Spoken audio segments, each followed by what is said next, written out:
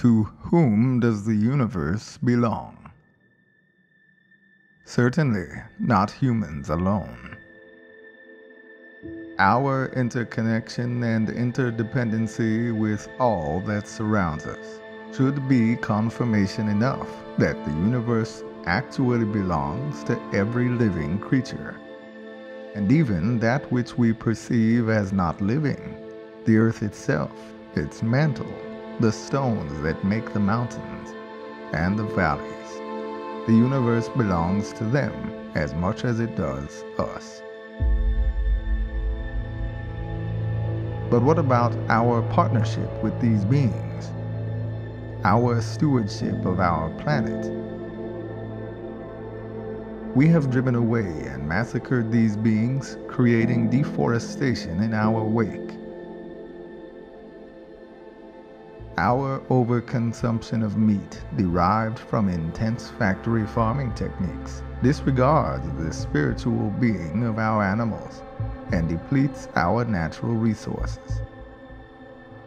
We use the ocean as a dumping ground and polluted air where the birds once flew.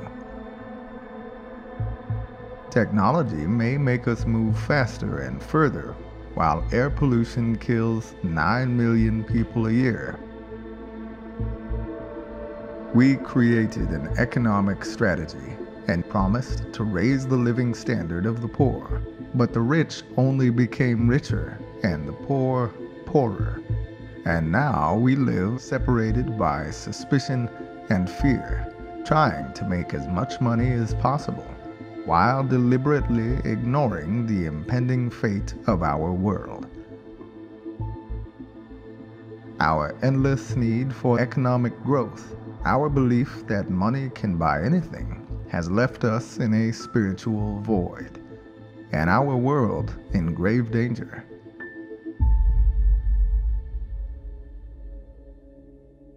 Then came the virus called Corona, the invisible enemy that threatens and challenges our entire human race. It is an equalizer, sweeping across borders regardless of ideology, infecting people regardless of race, creed, color, or religion. Even royalty and Hollywood superheroes are not immune.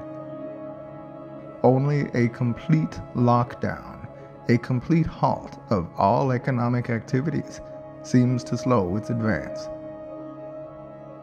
Some will say that maintaining our way of life is more important.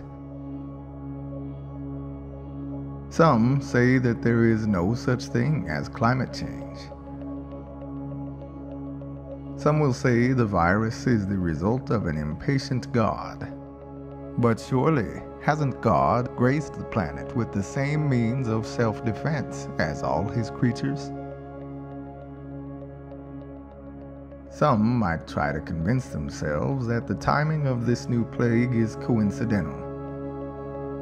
Native peoples have been the forebearers on this idea that the entire planet is a living organism, and one day it will fight to protect itself. The world seems to be undergoing a drastic revolution.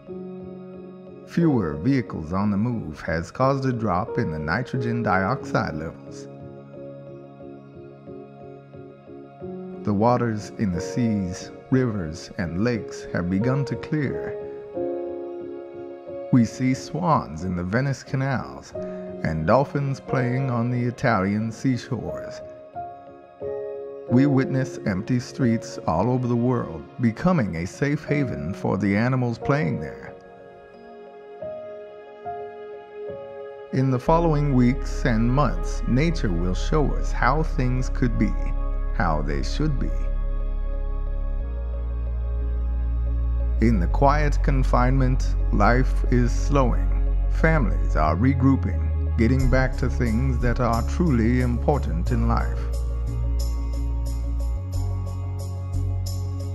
Amidst this, our heroes, civilians and military doctors, nurses and care workers, law enforcement, educators and social workers, and all those who continue our food distribution and other essential services, working day and night to save lives.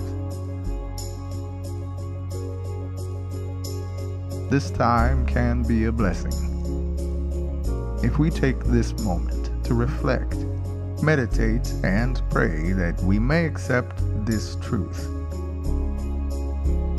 that the universe is a common home to every creature in it, that everything is interconnected, including ourselves.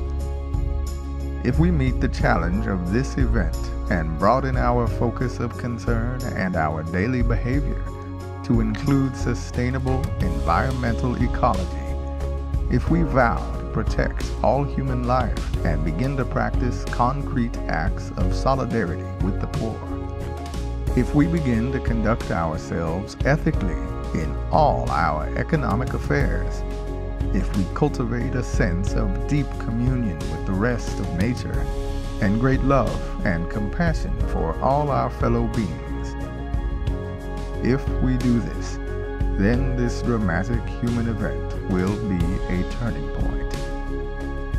Our life is very short. Let us come together to create a better home for our future generations. Let's dare to take the leap. Let's dare to try. Let's dare to change.